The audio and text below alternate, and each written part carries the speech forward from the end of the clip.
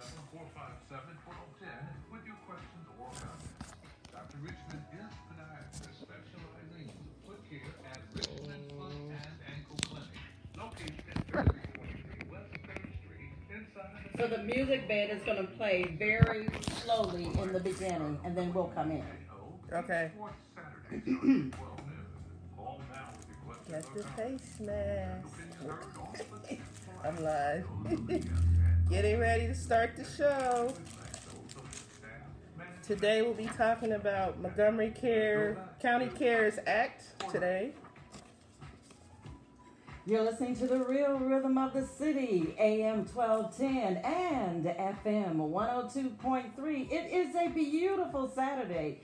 You know what day it is when you hear that music. We're getting ready to step in the name of love. Yes. Dr. Richmond, Footsteps for Life, how are you? I am blessed and highly favored this morning. I am breathing on my own. Isn't that a beautiful thing? And we don't take that for granted, do we? Not anymore. Yes, not anymore. Absolutely. It's always a pleasure to have you with us. You're here on WDAO on the fourth Saturday of the month, and it is the fourth Saturday, and we're happy to have you with us. And we've got some exciting things that we're going to chat about for the next hour. Yeah, so as you can see, I've started a new custom face mask business. And for those that want to see you right now, can you tell them how they can see you?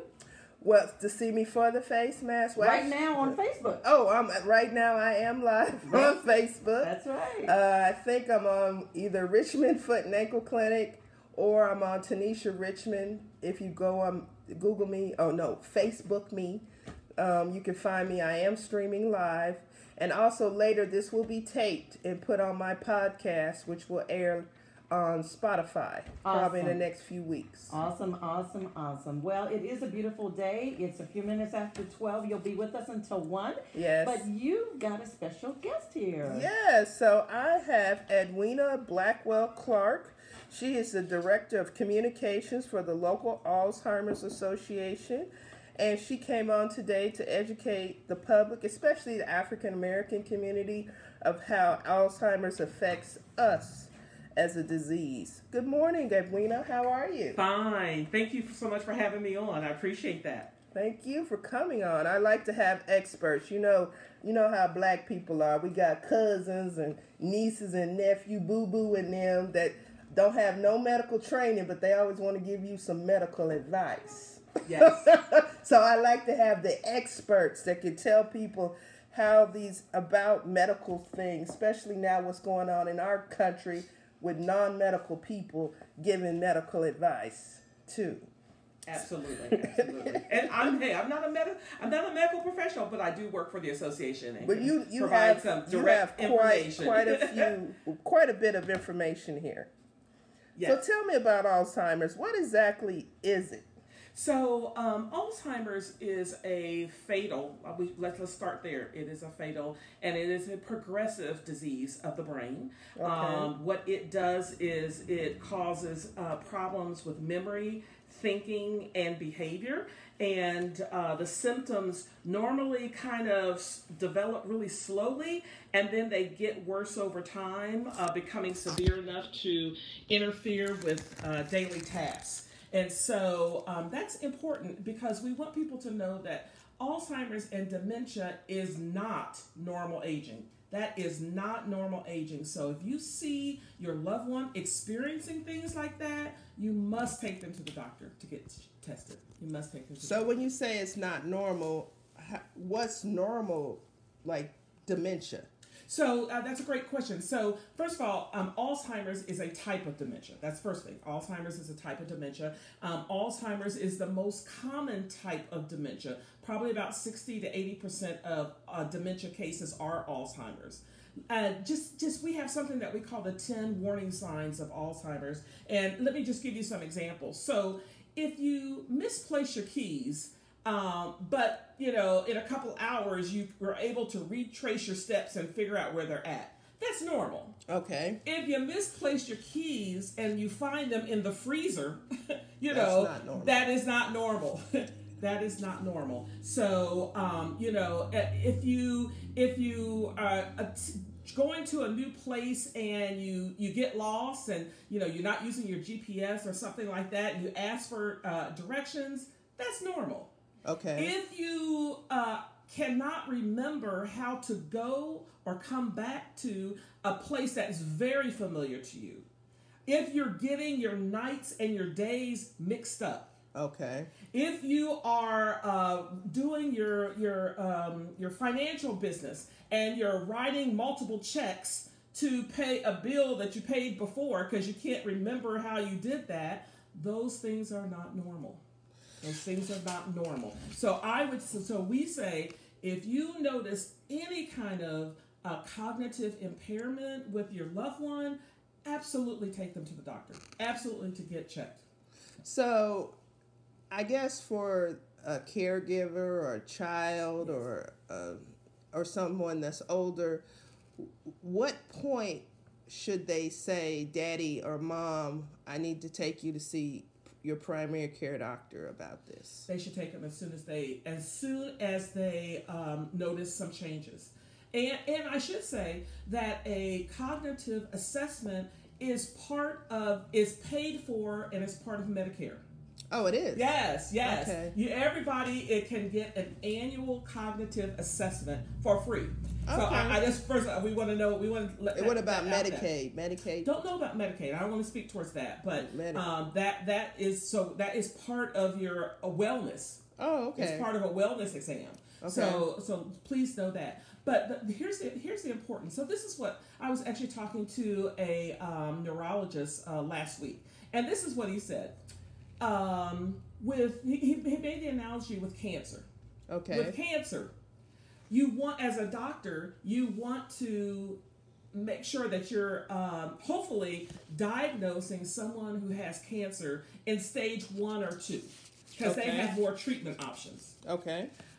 For Alzheimer's, if you bring them to the doctor and the doctor has determined that they have Alzheimer's, there's a lot of steps before Alzheimer's. There is mild cognitive impairment. There's just general dementia. But if they've got Alzheimer's, that means it has really progressed. What's going on in the brain, it is a physiological thing. What's going on in the brain has progressed, and at that point,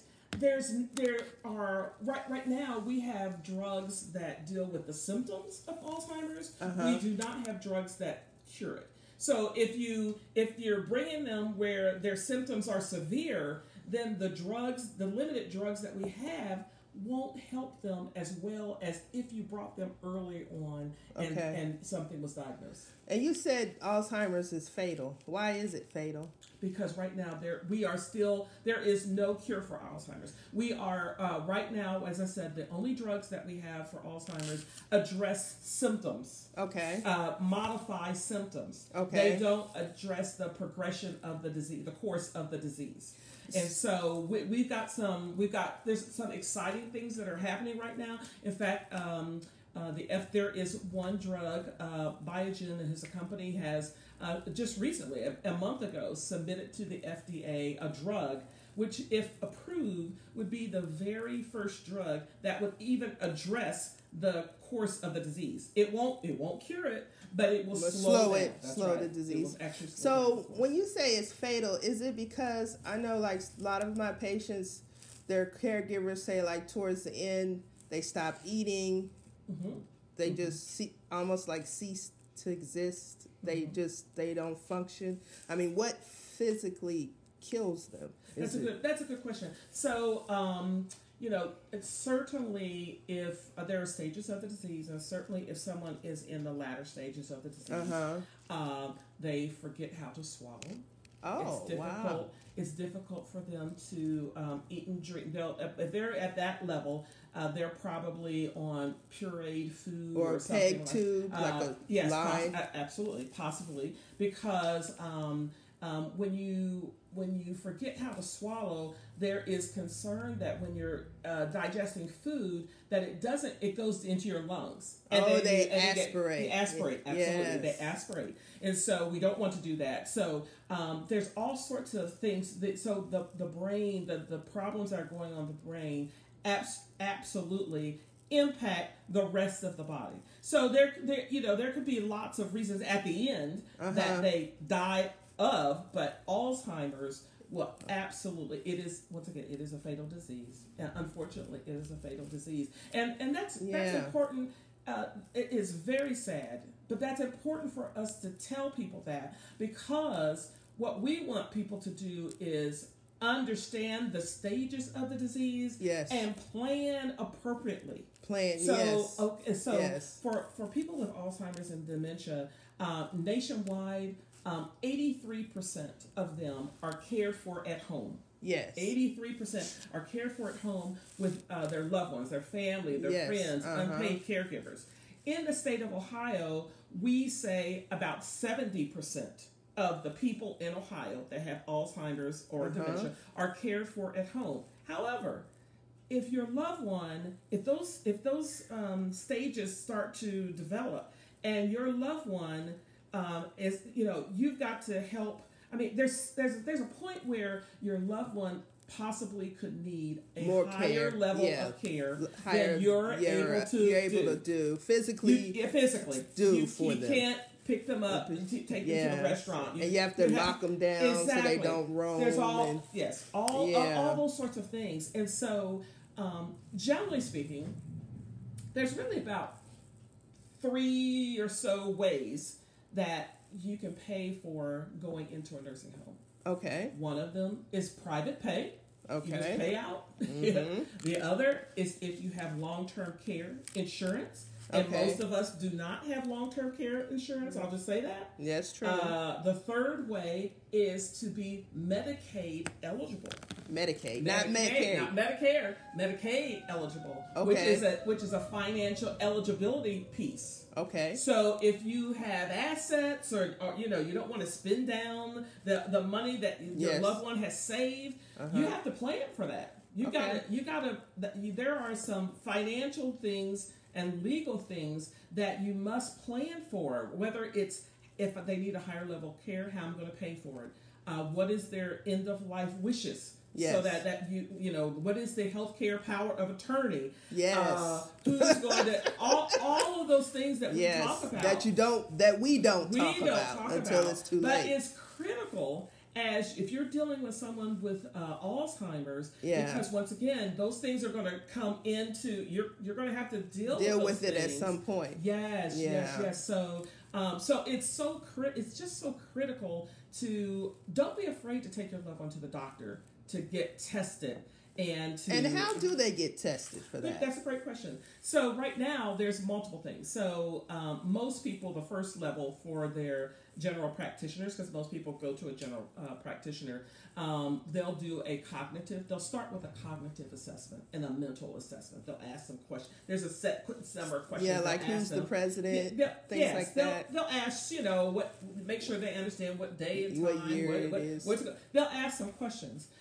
But then, and this gets to part of the research where we're going to, then they'll either do like a PET scan or they'll do a lumbar puncture or something like that. Those things are invasive. Yes. And some insurance don't want to pay for that. Yes. So one of the things that's going on in terms of Alzheimer's research is progress towards a simple test, a biomarker, a blood test. Oh, blood test. So that's one of the new frontiers that's happening in Alzheimer's research right now is, can we develop, because we need a simple, affordable, non-invasive, but very accurate way to determine if someone has Alzheimer's and dementia. And so there's some great progress that's happening in that area towards developing what we call a biomarker, which is a blood test. So just like a blood draw. Yes.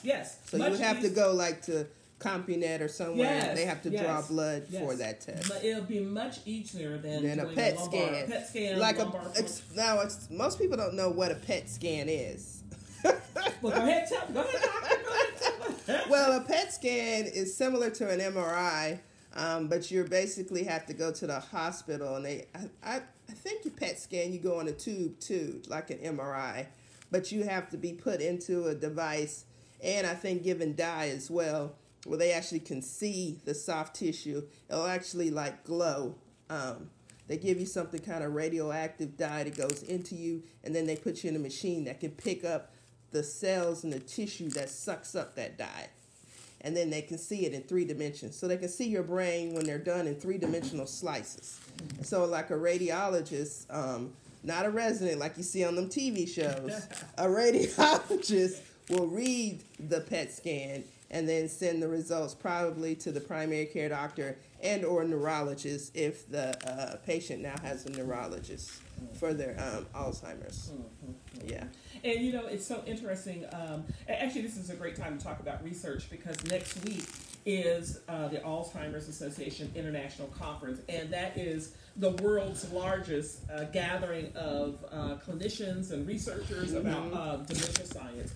And what they're saying now in terms of Alzheimer's research is by the time the symptoms the outward symptoms are showing, there has been physiological changes in the brain as far as 20 years before.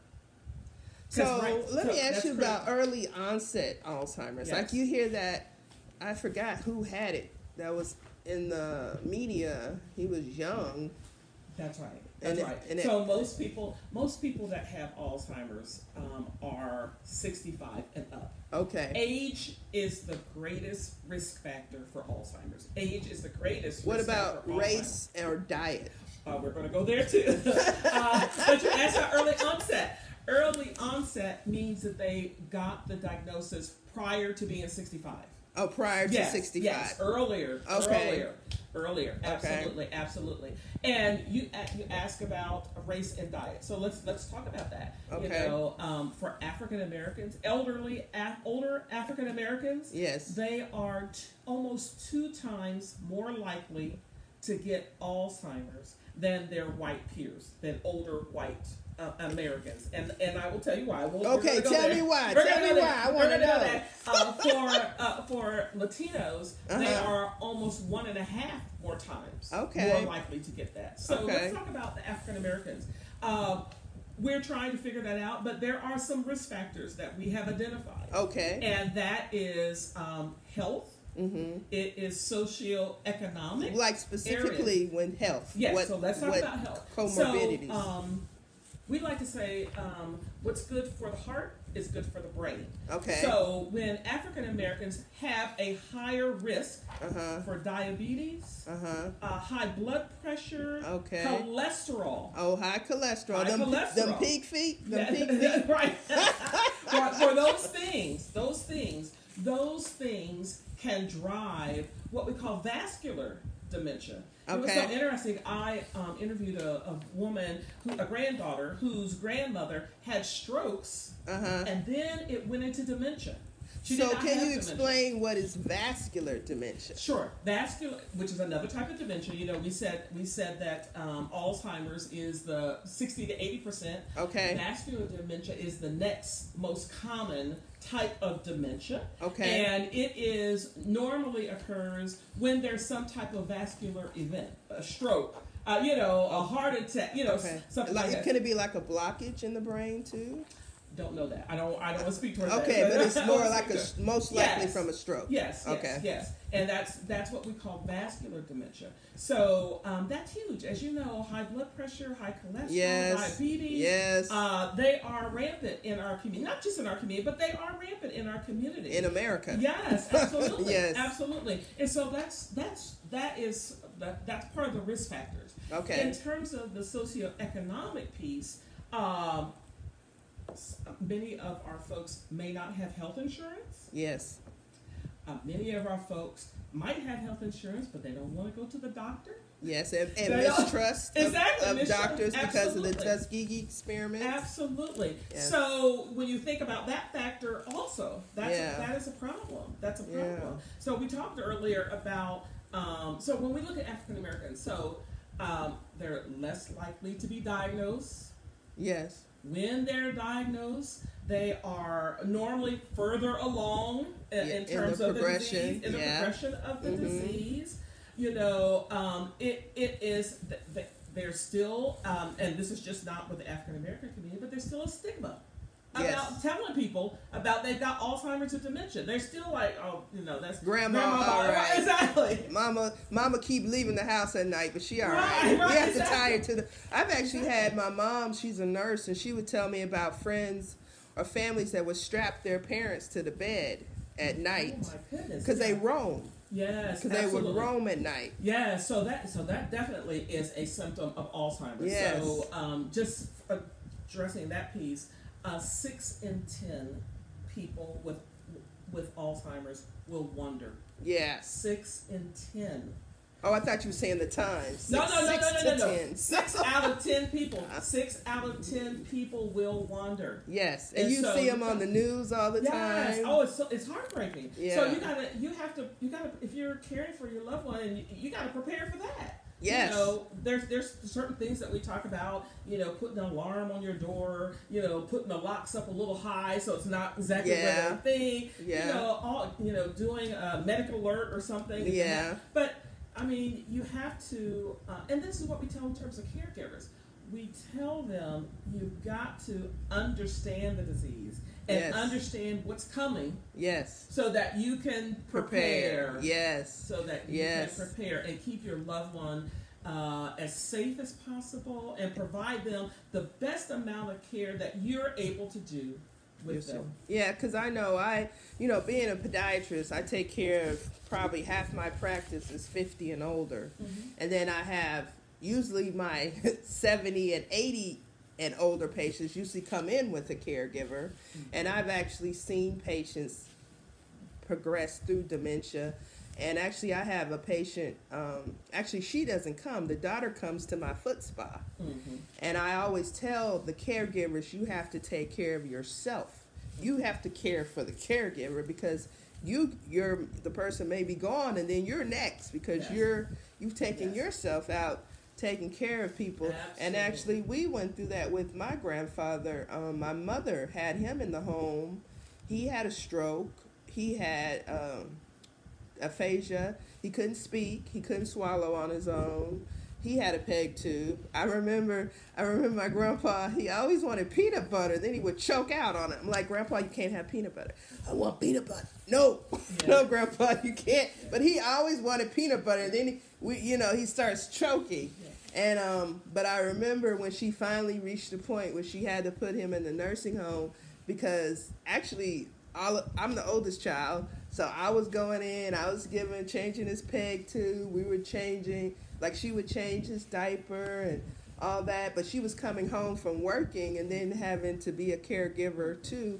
And I don't remember us having home health back then. That was like the 90s in Louisiana. Yeah. And but I remember when she had to put him in the nursing home, she felt guilty Yes. because she had to put him in the nursing home. Yes, absolutely. So let me talk about a couple of those things.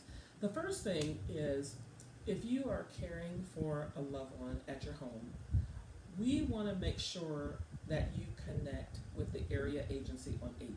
Okay. That's the first thing. So can they Because- just Google them? Yes, or? they can. They can. Please connect with the Area Agency on Aging because they, one of their main purposes is to help seniors stay in their home as long as possible. Yeah. So there could be grants, there could be money, there could be supplies that can be paid for. Okay. That would help you. There could be an opportunity for a grant to help you to put the person in an adult daycare, which is a daytime program. Yes. That can give them some activities and give you A break. a break. Yes. I didn't want to say it, but give you a Well, break. yeah. Honestly, you a break. you need So, a break. The other thing also is for caregivers, there is something we call respite. Yes. And I don't know if everybody knows what respite is. Yeah. Explain the difference between respite and hospice. Is there Sure. There's a big difference. Yeah. Yes. So respite is basically a short-term reprieve. So if you're going on vacation, Okay. or you've got some special events for a weekend, and you need someone to watch your loved one for a weekend, there are some facilities in Montgomery County and the region, which offer respite so that your loved one can go and stay there just for a short period of time. Are they open now due to the virus? Don't know about. That's a great question. Okay. Because I was getting ready to talk also go back to adult daycare, because that's part of the problems with COVID. Adult day centers are not open right now. Yeah, they're not open. They're not open right now. Yeah. And so that is a problem. But when it's not COVID, and hopefully we'll get to a point where the society will open up a little bit more. I want caregivers who are caring for their loved ones at home to know that those three things. One, please connect with the Area Agency on Aging to see what resources could be helpful to you. Two, there is respite. And three, there is adult day centers that are available for your loved one to go to their day. Now, you mentioned the part about people being concerned about putting their loved ones in a nursing home. Yes. My mother and my grandmother both had died from Alzheimer's, and okay. We personally in our family had to make that decision, and it was yes, difficult. It is. It was very, very difficult. But at some point, when you think about what is best for the person, yes, you'll know that you cannot provide the level of care that they need. Yes. And so that's how I would always talk to people about that choice, is what is best for the person, that level of care, the specialized beds, the pureed food, and the rotating them so they don't get the bed sores and all that kind of stuff. All of those sorts of things are critically important for care. And so, when we look at caregivers, oh my goodness, we say generally speaking that on average, people that are diagnosed with Alzheimer's could live, 6 to 8 to 10 years. However, there are many people that can live 20 years after the diagnosis. Mm-hmm. And so, in the case of my mother, she lived 15 years after her diagnosis. Yeah. So you think about that in terms of the disease progressing and that period of time. So what we find is for caregivers, they're exhausted. Yes. They are depressed. Yes. They feel isolated. Yes. I see them when they come to my office. All of those things, they're trying to work. There's a high percentage of caregivers that are in the sandwich generation. So they got kids, and they're trying to take care of their mother or father or their grandparents. Yes. They're working too.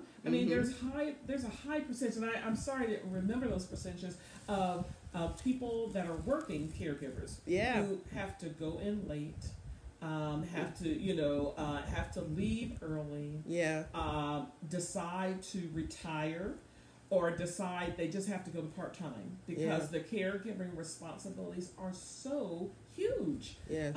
And let me just say, for caregivers,